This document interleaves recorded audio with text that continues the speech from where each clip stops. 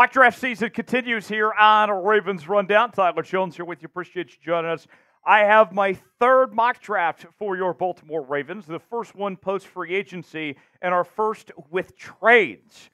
You are not going to want to miss what's ahead here on this edition of Ravens Rundown. We'll go over all 7 rounds with some surprising moves coming up in just a matter of moments. Before we do, if you've been a Ravens fan for 10 years or more, I need you to like today's video. If not, comment how long you've been a fan of the purple and gold. Let us know in the comment section. Show some love, and we'll get started with today's show. Let's begin looking at all the picks for the Ravens. Setting the scene here. First round pick at 30, second round pick at 62, third round pick at 93, 2 fourth round picks at 113 and 130. And then they have a 5th round pick at 165, a 6th round pick at 218, and 2 7th round picks at 228 and 250. So all in all, the Ravens have 9 picks heading into the 2024 NFL Draft. The team needs for the Ravens include the defensive backs at corner and safety, wide receiver, edge, defensive line, offensive line. You also include the running back position as well. So with that said, the Ravens, we're going to start right away with a trade alert off the top with the Ravens pick at 30. We got an offer from the Seattle Seahawks that we will gladly accept. It's like stealing candy from a baby here. The Ravens are going to give up this pick and trade down from 30 to 81, but in exchange, we're going to pick up the 102nd overall pick, a first-round pick next year, a second-round pick next year, and a fourth-round pick next year. That's a lot.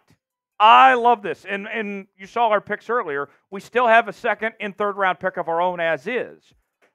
This is how you win championships, is stockpiling picks. To me, this is a trade I cannot refuse for the Baltimore Ravens. What do you think? Should the Ravens trade down from 30? If they get an offer like that, would you do the same thing? It's our pinned comment today. Weigh in. Tell us what you think. Y for yes, in for no, if the Ravens should trade down or not.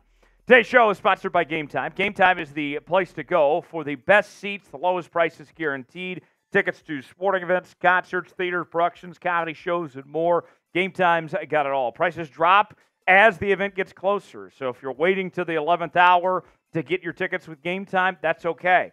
Game Time has tickets to the Orioles. They got all sorts of stuff going on that you can go see for yourself. And we're offering $20 off when you use the promo code CHATSPORTS at checkout. Download Game Time today. Terms and conditions do apply.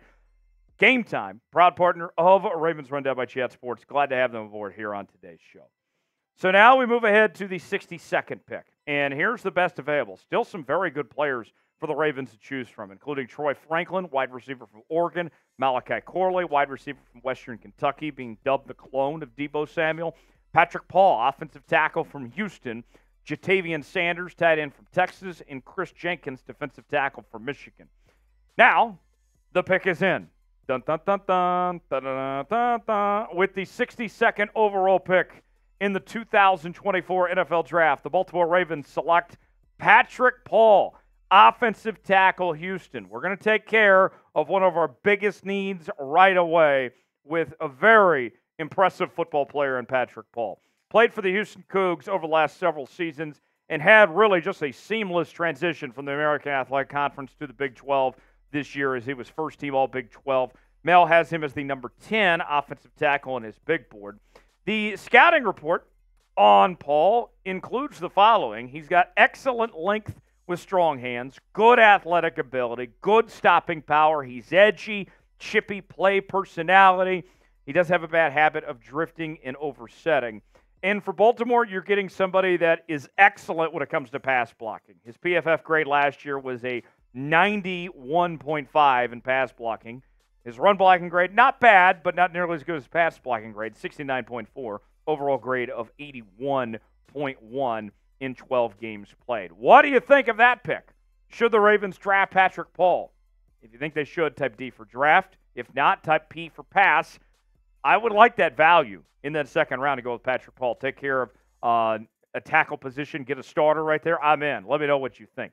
We're talking about your Baltimore Ravens each and every day here on the channel with daily news and rumors. We're doing draft coverage. We're also talking trades, free agency, and more. It's all in one place.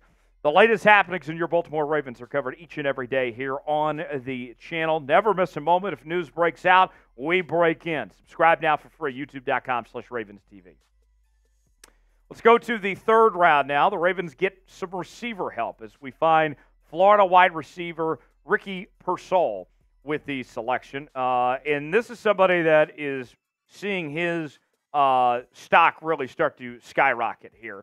Played for Florida the last couple seasons, played at Arizona State before that, led Florida in catches, receiving yards, and receiving yards per game this past season. He was an all Pac-12 honorable mention back in 2021, and this is somebody that tests very well. The scouting report on him, you're looking at somebody with great long speed, very good length, great ball skills, detailed route runner, a little inconsistent with flexibility and explosiveness, but overall, not a bad prospect and somebody that could be a very good number 2 receiver alongside Zay Flowers in this Ravens offense.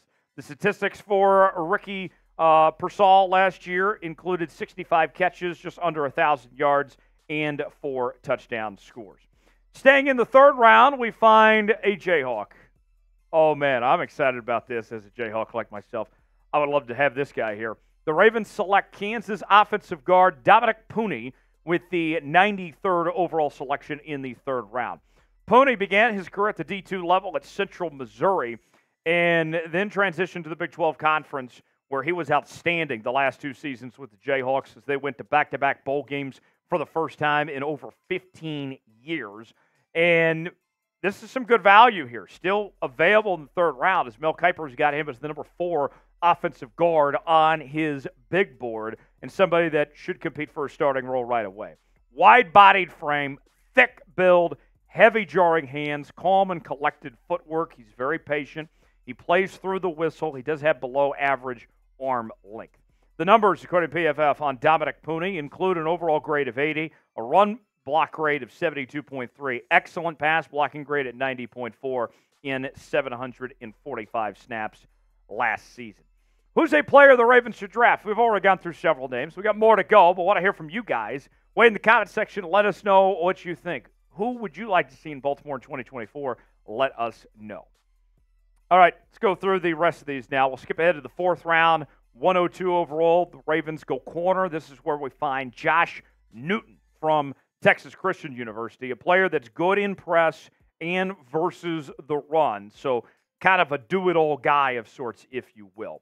Then we go to the 113th selection, and the Ravens go with Texas linebacker Jaylan Ford. You got to replace Patrick Queen somehow. I think Jaylan Ford is got the talent to potentially be a starter in this league. Might even be better than Trenton Simpson potentially there to go alongside Roquan Smith on that front. I like Jaylan Ford. Good size, fluid hips. Hips don't lie, as they say. Watch out for Jaylan Ford there. And then we're going to go with another TCU player at 130, as we'll go running back this time. Emani Bailey with the 130th selection in the fourth round. And this is a guy that's all gas, no brakes. He hits that gas instantly out of the gates. He's rolling. You're going to like the speed that he brings to the table. Much different type of back than Derrick Henry. Could be a good compliment for Derrick Henry there. Then in the fifth round, we go defensive tackle. We go with Tyler Davis out of the University of Clemson. You can always trust a guy named Tyler. And this is somebody that is strong. He is hard to move. His presence is known. He makes his presence known with how big he is. I like Tyler Davis a lot there. More to come. Still a few more picks left before we wrap up. What's the biggest need in this year's draft for the Baltimore Ravens? Give me a need or two that comes to mind. What do you think it is? What does John Harbaugh and Eric DeCosta need to address? Weigh in and let us know. Joe Milton, quarterback from Tennessee, comes off the board here with the 218th selection of the sixth round. Need a backup quarterback. Need somebody to back up Lamar Jackson. I don't trust Josh Johnson, quite frankly, to be that guy.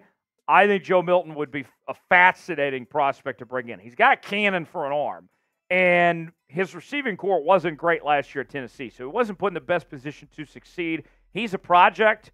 I like the possibility just to see what he's got, what he could do in the NFL offense. Then we go to the 7th round, and we'll go edge rusher. This is where we find Eric Watts from UConn with the 228th selection. Rangy to spoil the run is what you're going to hear about Eric Watts as far as that goes. I like what he brings to the table there. And then we'll go with another offensive lineman, Kyle Hergel, with the final pick of the draft for the Ravens at 250. So, how did I do?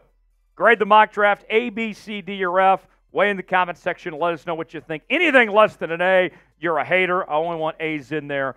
But chime in. Let me know what you think of this long mock draft for the Ravens. So there you have it. That is the mock draft. Had a lot of fun doing it. Always love when we get to talk mock drafts here on Ravens Rundown. If you enjoyed today's show, like the video. We certainly appreciate it. We'll see you next time right here on Ravens Rundown.